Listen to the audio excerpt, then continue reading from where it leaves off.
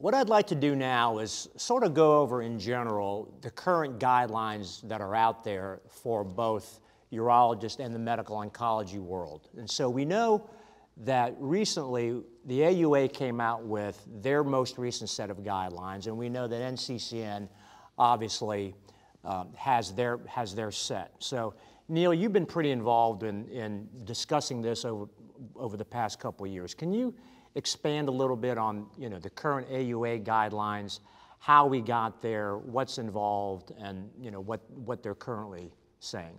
Yeah. So I think to the credit of the AUA CRPC Guidelines Committee, which took several years to put together, and they were announced for the first time in May of 2013. Mike Cookson ran that program and still does. They've done a great job in creating these 6 index cases. The 6 index cases, I think, are very helpful for urologists, medical oncologists, radiation oncologists to think about the transition from patients who are M0 CRPC, as you said earlier, rising PSA, T level less than 50, radiographically negative, and as they advance to progressive disease. And the parameters that they looked at were presence or absence of radiographic finding of disease, typically CT scan or bone scan, but it can be other advanced diagnostic modalities. And then performance status, good performance status versus bad performance status. And then the other delineating factor was whether they had received or not received docetaxel chemotherapy.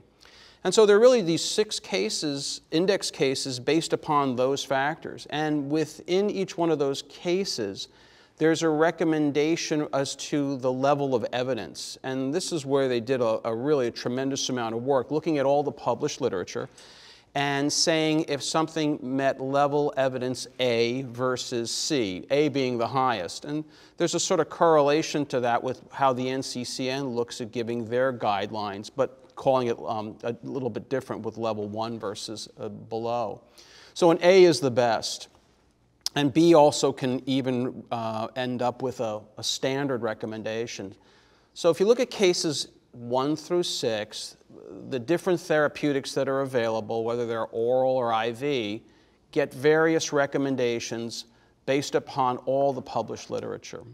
And interestingly, right now, a year later, they've changed the recommendation and will be announced at AUA in 2014 at this current meeting. They've actually now included radium-223 as a standard for recommendation both before and after chemotherapy. So Neal, so for the AUA guidelines, it's my understanding, as you appropriately stated, that in order to get to their index patients, they went through all the published literature, and it really was truly evidence-based, looking at all these specific articles referencing who they thought would be treated. Now, Mike.